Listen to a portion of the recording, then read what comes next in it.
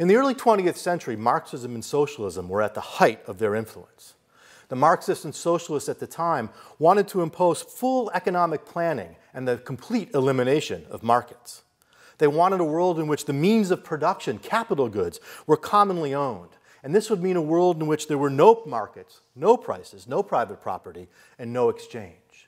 In their vision of economic activity, we would decide collectively ahead of time, before we even experimented by producing things and seeing what people wanted, we would try to decide what to produce and how to produce it. In the marketplace, of course, we allow people to go ahead and produce and then figure out after the fact whether they've produced the right things. In addition, in the early 20th century was the Russian Revolution. The Bolsheviks took over power in 1917, and from 1918 to 1920, they attempted to impose their version of a fully planned economy. It ended in failure. And into this environment in 1920, Ludwig von Mises published his famous essay, Economic Calculation in the Socialist Commonwealth. This essay is widely considered today to be a decisive refutation of the possibility of economic planning in the form of Marxism or socialism. What Mises argued was that planning could not rationally allocate resources. The marketplace would do a better job of figuring out what to produce and how to produce it through the use of market prices than would socialist planning. His argument went something like the following.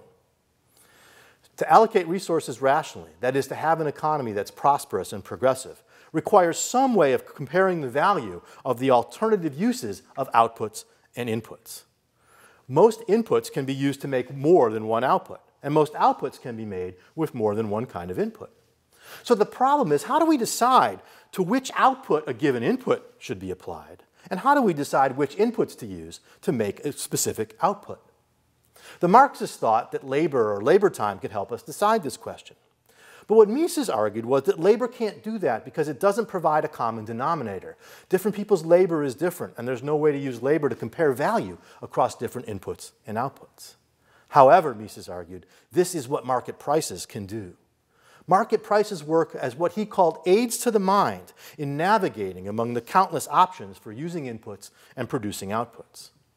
But, Mises argued, if you want to have market prices to perform this comparative function, you need to have a market. And if you're going to have a market, people need to be able to exchange. And people, if they're going to exchange, have to have private property. Especially, he pointed out, in the means of production, that is, in capital goods. There can be no rational resource allocation, he argued, without the ability to compare value. Doing so requires those market prices. And without private property in the means of production, there can't be exchange, there can't be markets, there can't be those market prices. Therefore, Mises concluded, rational calculation and rational resource allocation, and therefore the possibility of advanced production and prosperity, is impossible under socialism and the common ownership of the means of production. For Mises, market prices are the publicly accessible surrogates for the knowledge and subjective evaluation of market actors. We rely on those prices to know what people want, what they value, and how intensely they value it. We rely on them to make decisions about how to use resources in the most value-enhancing ways. Socialist planners have no way to access that knowledge and to make the necessary comparisons of value. They will be, Mises said, always stumbling in the dark without those aids to the mind of market prices. Mises' argument was, and still is, a devastating reply to the arguments for comprehensive socialist planning.